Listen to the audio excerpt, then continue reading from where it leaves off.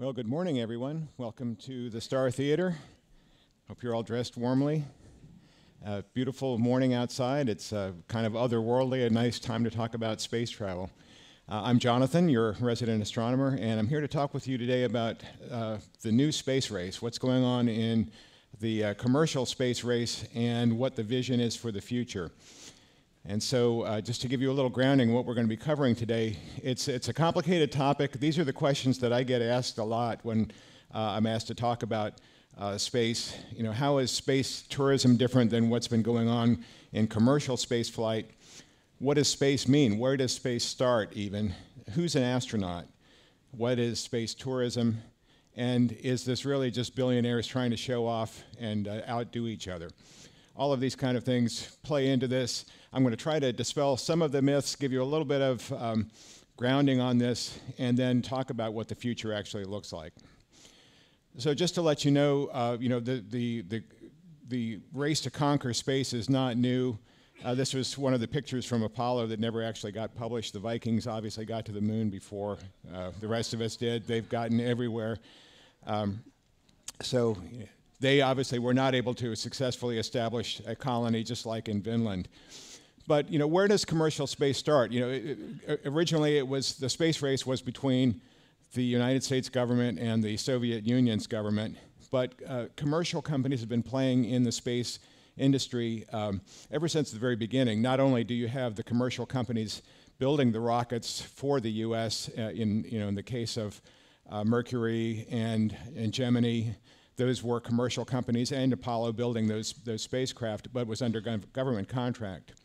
But the actual first commercial space flight was Telstar. If you all remember Telstar back in the early 1960s, it was a communications satellite.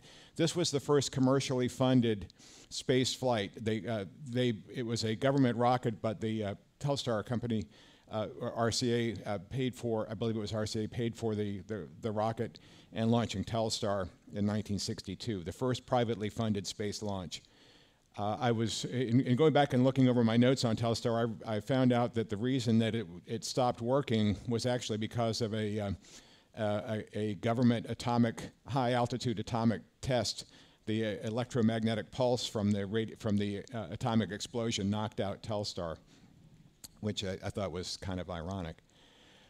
So we've had commercial space interest in putting up commercial satellites. The first actual people who went up as commercial space flight participants, or people who were actually astronauts doing work in space, started in the space shuttle program. And Charlie Walker, who's on the left here, he's actually a Viking resident astronomer too. Maybe you'll be lucky enough to be on a trip with him. As the resident astronomer. He was the first person to go up as a private citizen on a spaceflight mission. He had developed some experiments for McDonnell Douglas, and they figured rather than trying to train an astronaut to do it, since there's room on the space shuttle, you know, why not have the person who designed those experiments actually go up and fly those? And so he was able to do that twice in the early space shuttle program. Another commercial spaceflight participant, a payload specialist, was Greg Jarvis, who was supposed to have gone up on 2 previous space shuttle missions. He was supposed to go up in 1985, and Senator Jake Garn took his seat. And then he was supposed to go up in early 1986 on the flight before Challenger, and Congressman Bill Nelson took his seat. So he was bumped to the Challenger mission in 1986, and he and Krista McAuliffe, who we all know was going to be the first teacher in space, were 2 private citizens on the Challenger when it exploded. And so it was a terrible tragedy, obviously, but it also showed us that space was far from being operational. The space shuttle was not just going to be a tourist vehicle that people could get up on and fly around and come back and just be able to do touristic type of activity, or even there was talk about flying Walter Cronkite at one point on the space shuttle to do, very seriously, they thought he would be the perfect person to go up there and report on what it was actually like to be in space. So it actually was kind of the death of a program that never got a lot of publicity, but there was talk about actually putting a commercial, almost like a bus, inside the back of the space shuttle. The space shuttle had a big cargo space that was the size of a school bus. and there was talk about putting this kind of pressurized module inside there where up to 40 or 50 people could fly in the space shuttle inside the back of the cargo bay. This was the plan from 1983 when things became operational. Maybe the space shuttle could be used for space tourism. Obviously, it didn't happen as a result of Challenger. But the initial cost they were thinking was going to be somewhere around $1 million per passenger to go up there. But if they did it repeatedly, they could bring the cost down to about $60,000 per flight. Again, never got off the drawing board, and probably a good thing that it didn't. But there's an artist's concept of what it would look like to be inside of that pressurized module. So the actual first commercial space flights started happening where you had actual people paying to go up. Dennis Tito was the first actual space tourist, and he flew in 2001. He paid $25 million for this flight.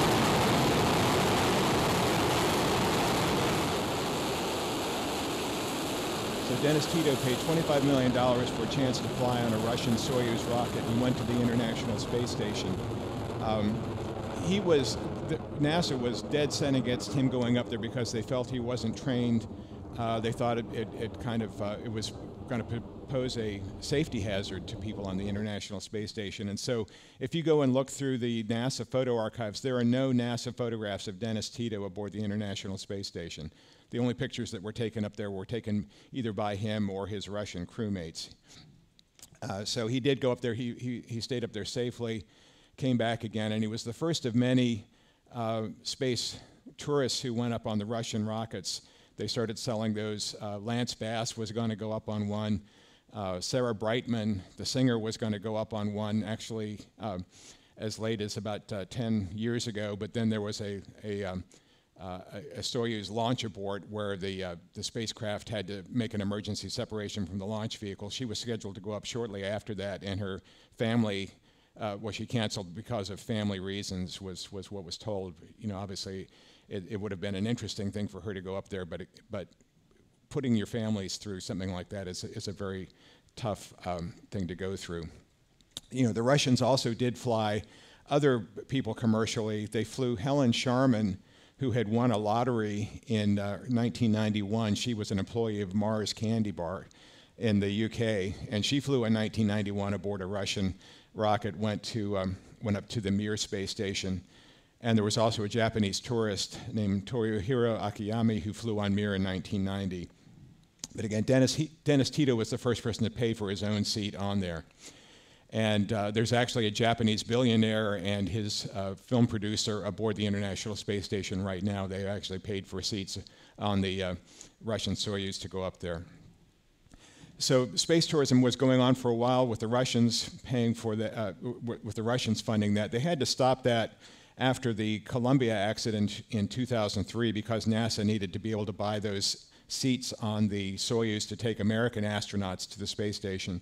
So that program was put on hold until the space shuttle started flying again.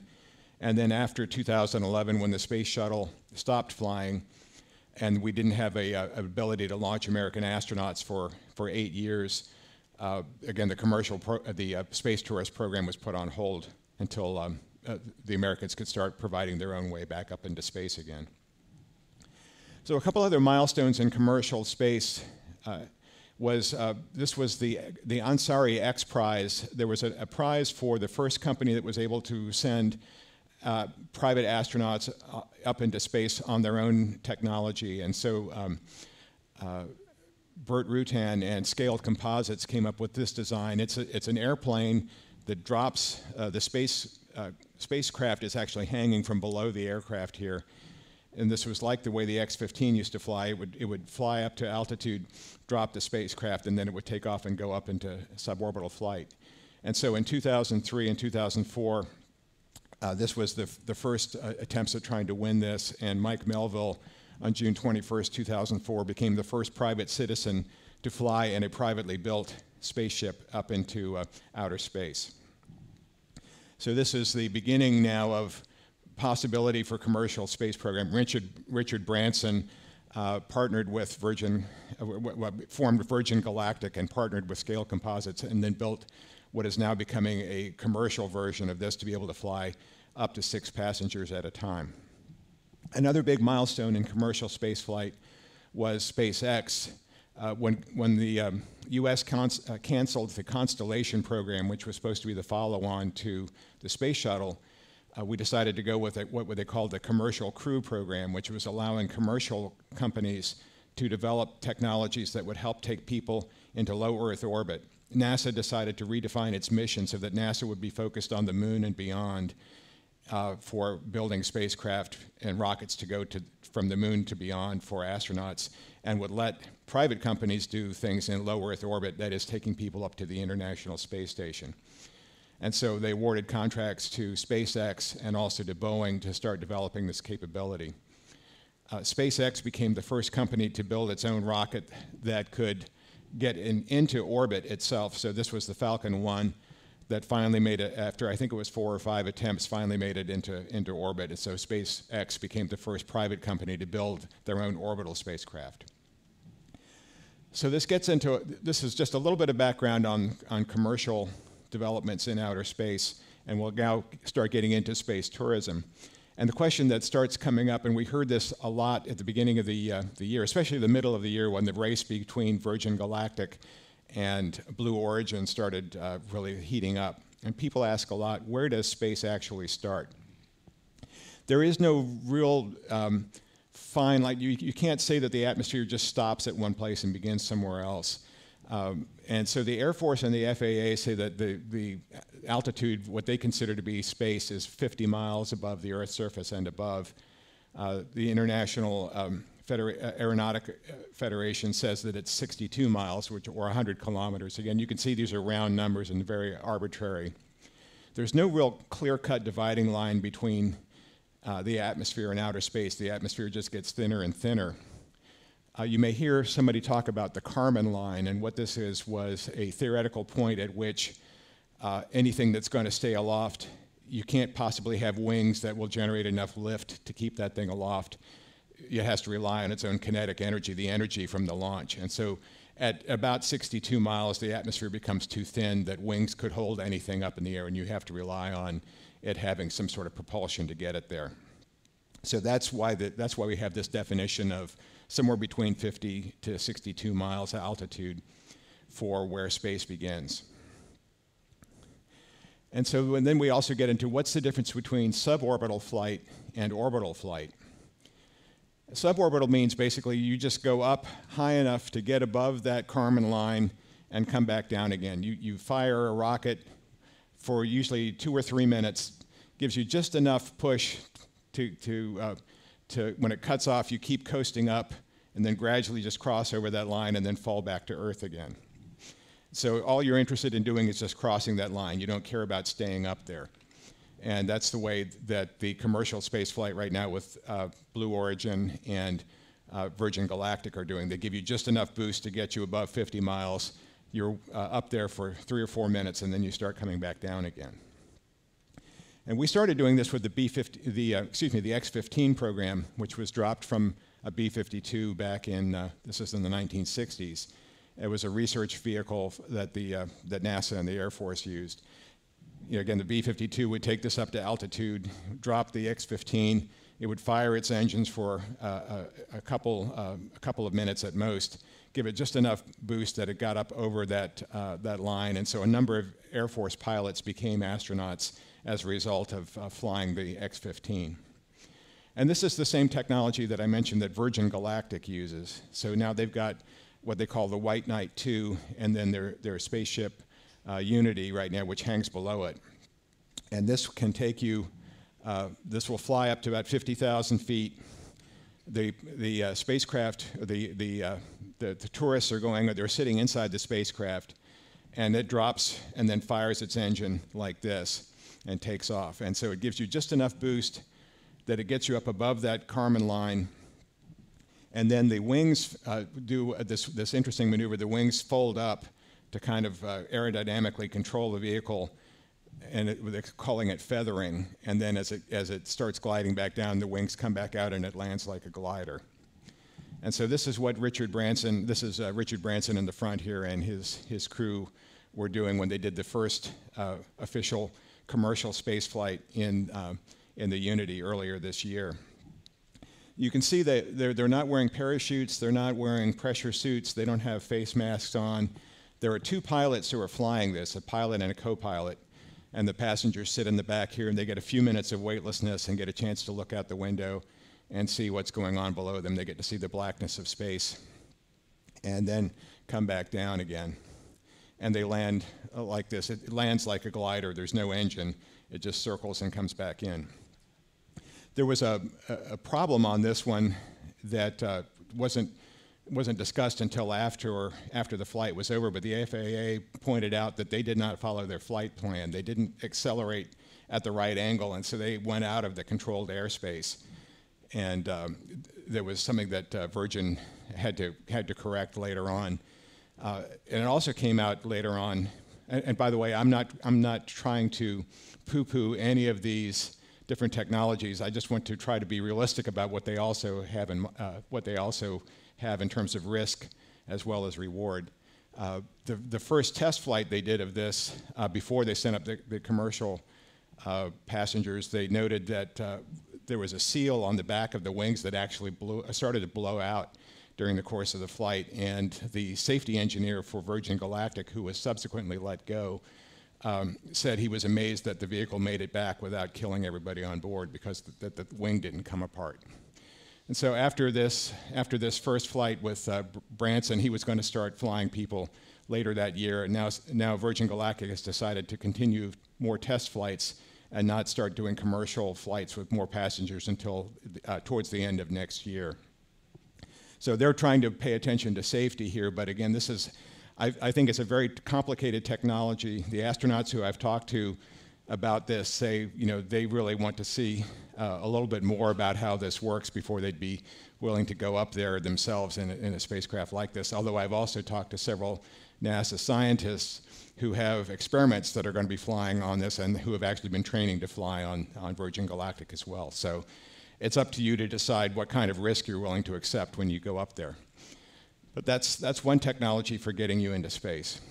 The other one that flew very shortly after that was Blue Origin's New Shepard spacecraft. And this is the other way to get into a ballistic flight. And this is just like Alan Shepard and Gus Grissom flew in 1961.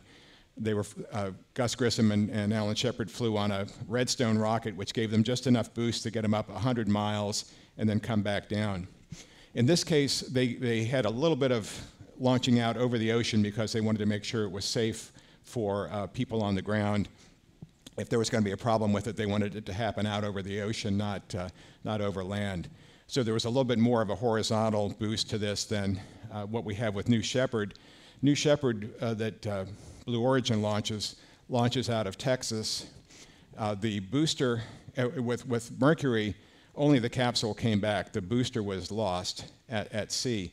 With Blue Origin, both the booster and the capsule are recoverable. And so they named this their New Shepard because it follows the same type of flight plan that the original Alan Shepard did. And so you had Alan Shepard flying on the Redstone, and then just last week, his daughter, Laura Shepard Churchley, flew on Blue Origin.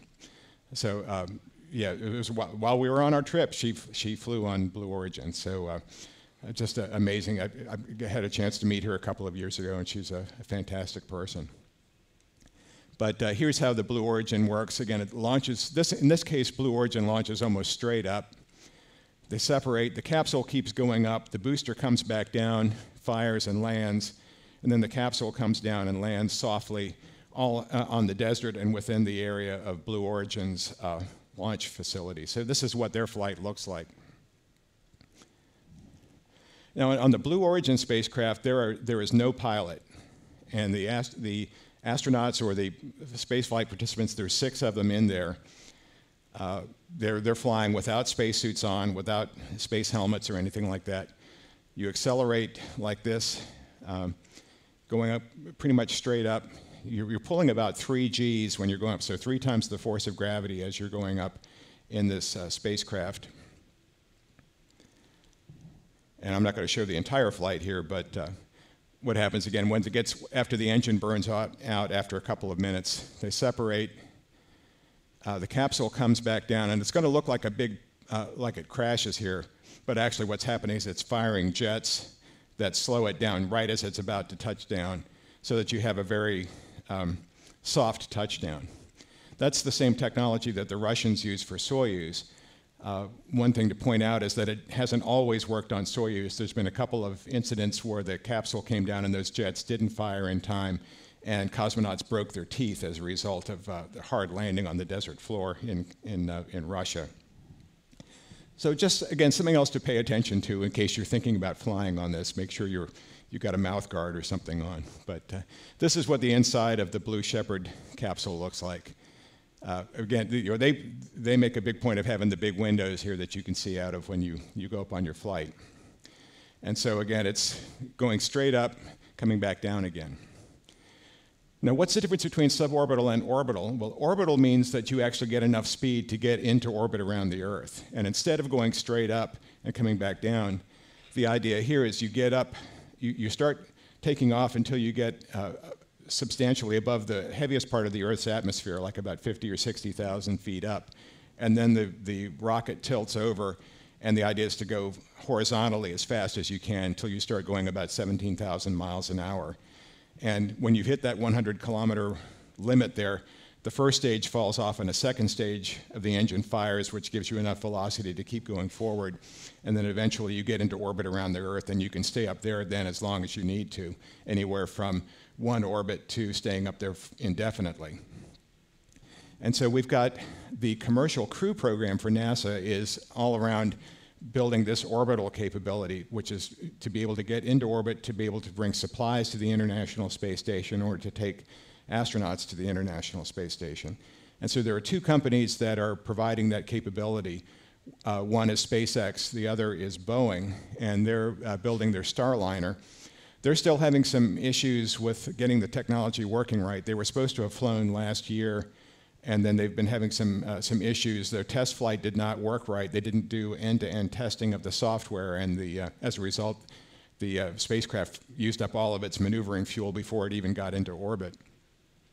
And now the second test flight, they were having problems with valves that were sticking, so that one's still going back and being revised. But eventually, this is going to be another way of getting to the International Space Station through the Boeing Starliner and a United Launch Alliance booster.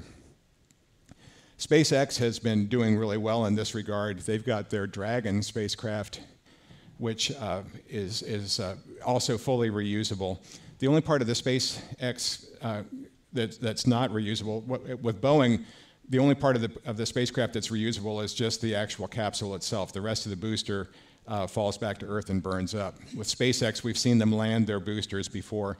The second stage is not reusable, but the capsule is reusable. And so the Dragon capsule can fly up, the nose opens up to reveal a docking hatch, and it can dock with the International Space Station. And it can also fly commercial passengers. If those of you who remember back in September, the Inspiration 1 mission flew four non-astronauts. These were the first all non-professional space astronauts going up there flying a mission like this, and they stayed in space for 3 days and had a chance to experience what it was like to be in orbit for that long a period of time. And they put instead of having the docking hatch, they had a hemispherical clear bubble that they could look out of while they were flying around the Earth. So this is a way that you could potentially get people up there. You will notice the difference between this and the other ones is these people are all wearing pressure suits. They have space helmets on, and so they do have. If anything were to go wrong while they're in orbit, they have a fighting chance to get back again. Again, not saying that anything could go wrong with the Blue Origin or the Virgin Galactic, but if you're not wearing a spacesuit, if there's the slightest leak in the cabin and the spacecraft depressurizes, you can be dead within about 10 seconds. And that actually happened to a Russian crew. Their spacecraft depressurized. They didn't have enough room in the original design of the Soyuz for 3 cosmonauts to be wearing their spacesuits and sitting side by side. So they flew without spacesuits, and they had a valve that accidentally popped open as it was about to re-enter, and the spacecraft depressurized, and they all died very quickly as a result of that. So I wrote an editorial earlier this year that we really need to start thinking about how we regulate this kind of thing. Right now, the FAA only regulates, are you flying within approved airspace, and do you pose a hazard to the public on the ground? So I think we need to be thinking more about, as more and more people want to take these kind of missions, you need to be thinking about the kind of risks that you're signing up for, and are you doing what you possibly can to support and protect these people when they go up. So when I talk about things being a possible risk, yes, it looks operational. This was the big headache that NASA kept learning with the Space Shuttle program, is that every time you think things have gotten routine or that you've figured out everything that could possibly go wrong, there's something else in the system that can come out and get you. And this was a ground test of the SpaceX capsule. This was after it had successfully come back from a cargo mission, and they were testing out the escape system after it got back on the ground. And as soon as they pressurized the escape system, which was supposed to save the astronauts, it blew up the space capsule. And so, again, it was as a result of hypergolic material leaking back into the valves. They'd never had that happen on any previous space mission before. But when you're talking about the kind of explosive capabilities the very explosive fuels that you're carrying on a spacecraft, that kind of thing can happen. And then there was this accident in 2014 with Virgin Galactic as they were testing things out. This was a test flight, and 13 seconds into the flight, the co-pilot accidentally unlocked the wings, and the thing pitched up immediately, and it disintegrated in flight. The co-pilot was killed, and the pilot came back, and this was just show you what way he was describing this.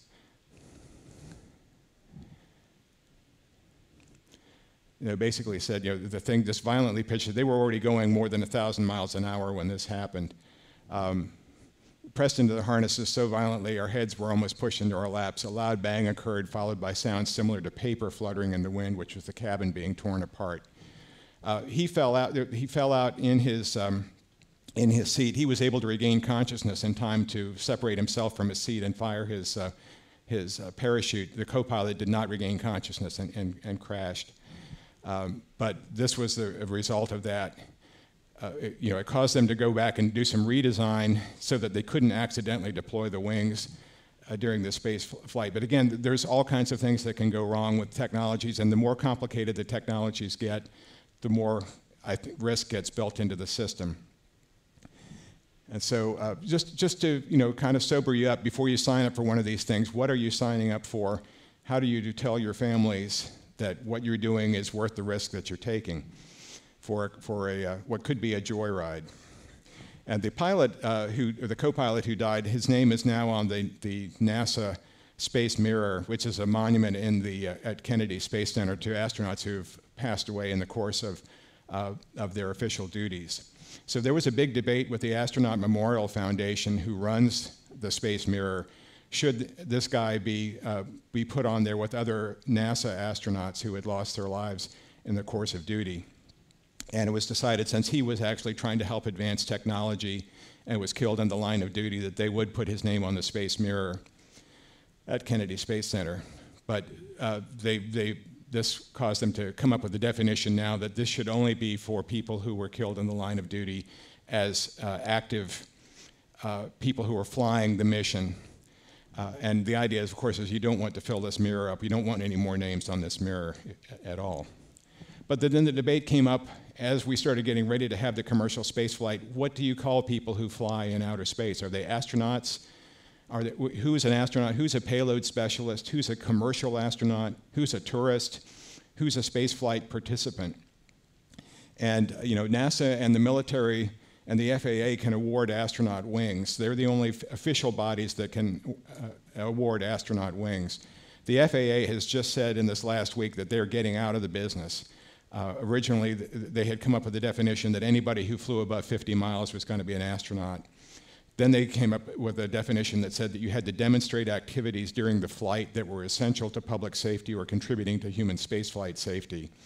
And finally, they've decided now that so many people are going to start going into space that they'll grandfather in everybody who flew this year, but starting January 1st going forward, there will no longer be any commercial space wings awarded to spaceflight participants who go up on commercial vehicles.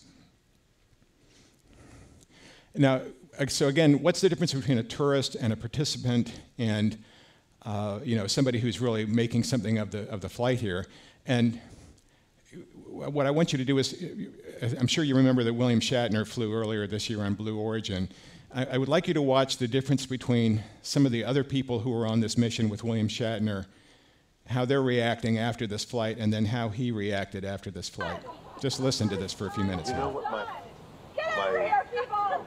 the impression I had that I never expected to have is you're shooting up.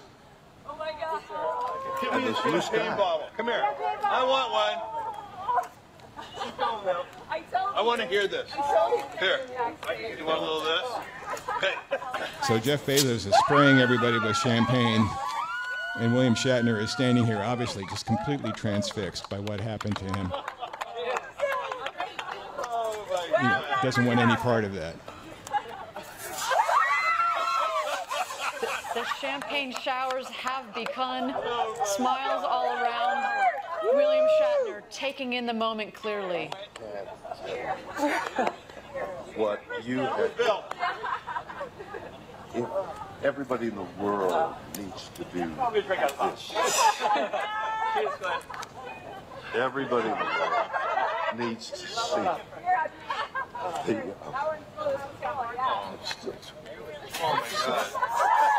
it was unbelievable. Unbelievable. I mean, the little things of weightlessness. But to see the blue cover go whoop by, and now you're staring into blackness. That's the thing. The covering of blue, this sheet, this blanket, this comforter of blue that we have around us. We think, oh, that's blue sky. And then suddenly you shoot through it all of a sudden, as though you whip off a sheet off you when you're asleep, and you're looking into blackness, into black ugliness. And you look down, and there's the blue down there, and the black up there, and it's just, there is Mother and Earth and comfort, and is there death? I don't know. Is that death? Is that the way death is? Whoop, and it's gone. Wow. So obviously somebody who was deeply affected by what he saw, and people I've talked to that have talked to him after this said he's still obviously a very changed man as a result of his experience. And I hope that all of you have had, as part of your voyages with Viking, a transformative moment like this where you suddenly, it shatters your whole view of how you've lived your life and how you've thought about yourself. This is the kind of thing that we hope to see with more space tourism, the people who are able to now share that experience with the rest of the world. And working with Eileen Collins on her book, after she finished her 4th mission, she decided to retire. She could have stayed on with NASA for as long as she wanted to and fly more missions, but she said at the time that she retired, there were still 50 astronauts in the astronaut corps who had never flown a mission. And she decided that it was much more important for those people to get a chance to fly so that they could share that perspective, both what they learned technically as well as what they saw about the Earth. It was much more important to get 50 more astronauts up in the air than for her to keep flying again. So, be thinking about how your experiences have been changing you, how you'd share your perspective with other people, and how can other people benefit from what you've had the chance to do that they may never get a chance to do themselves. So that comes to the difference between tourism and exploration, and now we're starting to get into the next wave. What goes beyond what SpaceX and Blue Origin and Virgin Galactic have done so far with tourism? How do we take this to the next level, and what's the vision that's going on? And so we've got the Saturn V, which is the 4th from the right here, the previous most powerful rocket built by humanity. We've now got the Artemis program that's building. SpaceX and Blue Origin are thinking much larger term. It's not just billionaires playing with their toys at this point. There is actually a vision behind that. And so Jeff Bezos' vision for Blue Origin is that he wants to benefit Earth by taking humanity out into space to explore, find new energy and material resources. Ultimately, what he wants to do is to take all of the polluting industries on Earth and move them into space. We need to, his view is to protect Earth by getting all the pollution, the polluting industries out into space, and literally have millions of people working either in orbit or on the moon. And so that's what he wants to do in the long term. And in getting there, his New Glenn spacecraft will help move him in that direction. There are some things, technologies that have already been working on right now. One of them is expandable space modules. These are inflatable. They've got a test one on the side of the International Space Station right now. But he is now looking at, he just announced in October, the Orbital Reef, or the Blue Reef, which is a completely privately funded space station. The partners would be Boeing, who's got their Starliner spacecraft on there, Sierra Nevada, who had this space plane that didn't win the Commercial Crew Program. But he would build this private laboratory. It's both a laboratory and a tourist destination. You'd be able to rent laboratory space on this if you were a researcher. If you were a space tourist and you wanted to go up there, you could go up and stay for a week or two. This is what the inside would look like. Eileen Collins said, obviously, they must have a big cleaning crew to go up there with them because the inside of a space station never looks that pristine. But so this is Jeff Bezos' vision for the immediate future. He's looking to have this built before the end of this decade. And conceivably, you could be working up towards space hotels for people to go up there, as a destination for working and living in space. But ultimately, he would see something like this, where we're actually doing mining on the moon and bringing those resources back to Earth rather than continuing to strip mine here in the Earth. So that's Jeff Bezos' vision of the future for what he's working towards. SpaceX is working towards something else. Elon Musk says we have basically two choices. We can stay on Earth forever and wait for the next big extinction event, like the one that killed the dinosaurs, or we can become a spacefaring society and become a multiplanetary species. And so he started building now his Starship. And of course, we saw a number of the test flights of that this year, but he's gone much more public now with actually doing the test flights live where people can watch them. And it used to be very secretive in terms of how they were doing things. Blue Origin is still keeping its program very secretive, although they've now built the largest launch pad at at Cape Canaveral Air Force Station is now a Blue Origin launch pad, and they're going to be starting to launch later this year, I think, or next year. But SpaceX is working towards developing its Starship, which will probably fly early next year. They've won the contract to build a lunar lander based on the Starship technology. And so this is what SpaceX is working towards. When we go back to the moon, now set for 2025, it'll be landing in a SpaceX Starship. So the Starship, as Elon Musk sees it, is a pretty flexible vehicle. It can be used to, the first thing he wants to do with it is to launch a lot of more of his Starlink satellites into orbit. But the interior of it can be configured a lot of different ways. And here's an artist's conception of what a flight would be that could take potentially 64 passengers up to visit the ISS. This is what the inside might look like. Again, this is not officially SpaceX, but this is a way that some people have kind of envisioned it. The first level would be a cargo storage area. Then you've got a spacesuit area where you can make spacewalks from. Then there's 2 levels of crew quarters. Makes your stateroom look pretty big, doesn't it? And then they've got the exercise facility and showers and the restrooms.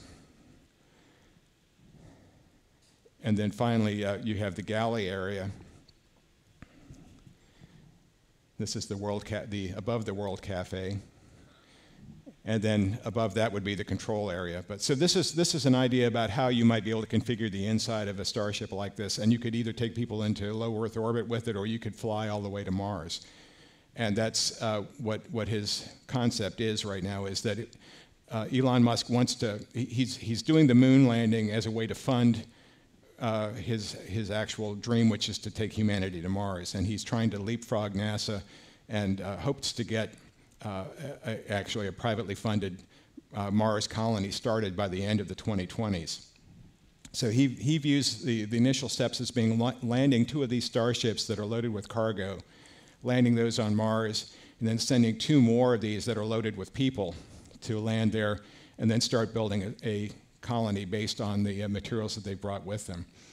And so eventually this is what you start with. You start with these landing facilities for the starships, and then over the course of a number of decades, you eventually end up with a Mars colony that looks something like this, a Mars city.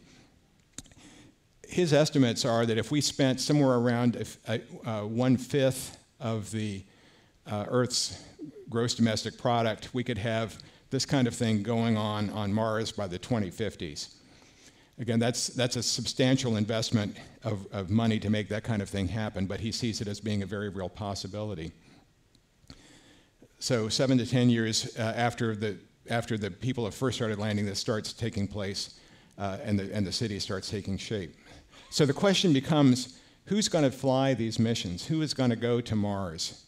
Basically, what you're looking at is, are you signing up to colonize there? Are you basically taking it over, or are you actually going to be, are you colonizing it with the idea we conquer Mars and then I come back home? Or are you actually migrating there? Is the idea that you're going to go there and stay there? How do you deal with death? It's almost inevitable if you have 100 people flying on one of these spaceships for 9 months to get you to Mars. What happens if somebody dies along the way? Do you do a burial at sea? Do you preserve them? Do you use them for raw materials? These are real questions you're going to have to think about along this kind of trip. We can't take our wasteful consumption habits with us. What happens if you have a situation like The Martian, where they feel like they're stranded? Do you succumb? There's going to be inevitable media pressure to try to do a rescue mission. And if something does go wrong, do you succumb to that kind of pressure? Or do you just say that's just part of what happens when you colonize a new world? That sometimes things are going to go wrong, we'll learn from it, and we'll keep trying. What's the relationship with Earth going to be like? There's all kinds of science fiction built up around this. Does the governmental structure that we have here on Earth work when you go out to a colony of a couple hundred people or a couple thousand people? What does what you're doing do to benefit people back on Earth? That's the big question. The technologies that you're developing to take to Mars have to be something that's going to help people out back on Earth. For example, if you're developing terraforming technology to help transform Mars's atmosphere, why don't you use that back on Earth to help counteract the effects of climate change? We need to be able to use that same type of technology back here on Earth. And that's ultimately, what happened with the Apollo program is a lot of the technologies we use every day now as part of our regular lives. But again, thinking about what does it mean to take this trip to Mars? Is it going to be like a Viking settlement in Iceland where a couple people go there with the expectation of staying there and eventually these colonies start building up? There was the failed attempt at colonizing America. We have the lessons from Jamestown and from the Pilgrims. Both in Jamestown and at Plymouth Colony, more than half the colonists died in the first year. At Plymouth, there were only, I think, four married women left after the first year. It's one of those things that you have to accept that this is going to be a very hazardous type of thing, but it's part of establishing a new life for you. And so what do our colonies start looking like? This is when NASA talks about building a permanent presence on the moon.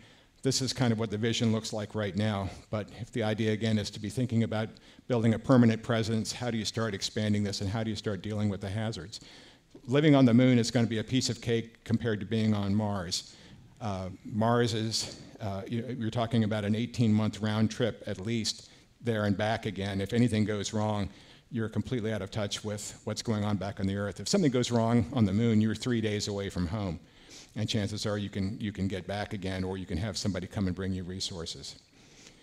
So it's the kind of things that we have to think about. Right now we're at the starting point for expeditions. Just think about what you saw in Punta Arenas and Ushuaia as being the starting places for expeditions to conquer Antarctica.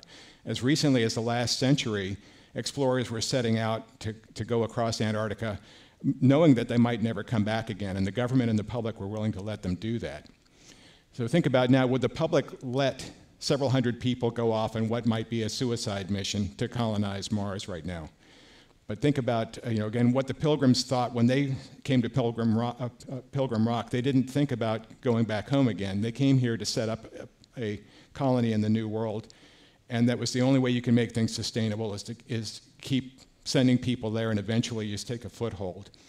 And so we need to ask ourselves, are we up to the challenge as a species to do this kind of thing? The technology isn't that far off, but have we become too complacent and too comfortable? Let's think about that, and I'm looking forward to discussing this over drinks with you sometime. So thanks for coming today.